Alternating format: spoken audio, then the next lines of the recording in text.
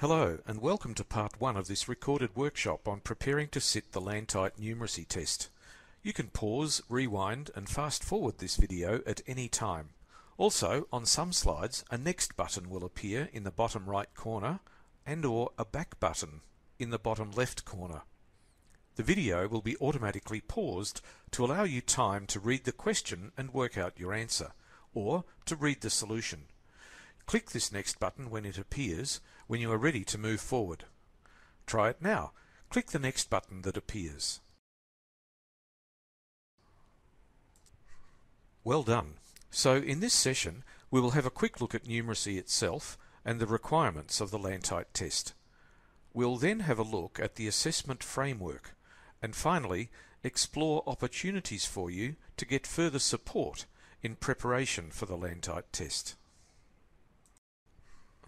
Now, a Google search for a definition of numeracy will get millions of results.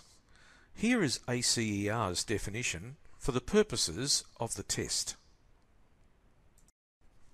A person who's intending to educate students must have a range of essential skills and abilities that can be communicated to the students and empower them to develop in turn skills and abilities of their own. It's important to know facts and have skills, but also to be able to apply these skills, to be able to reason and solve problems, to be able to read and interpret mathematical information correctly, to be able to communicate effectively. An often overlooked skill is estimation, as well as the ability to use computers, calculators and other aids. The questions on the numeracy test fall into 3 categories, which you see on the screen.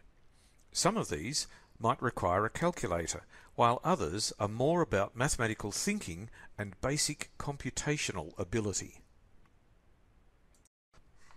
There are 3 general areas that are tested in the LANTITE. This table outlines the content in these areas and the range of content and skills that are behind the questions on the LANTITE. This is a new document available on the ACER website.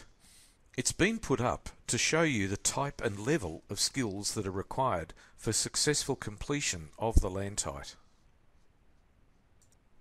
Here is an example of a measurement and geometry question that a person who is at the level of the test standard should be able to do. Use the information in the diagram to determine the position of the map on the display board. Work out your answer and then click the next button to see the solution. Here's the solution. If the map is centered on the display board, there will be 90 centimeters from each side of the map to the edge of the display board. You're not required to show your working out on the test. You will be allowed working out paper if you need it to calculate your answers.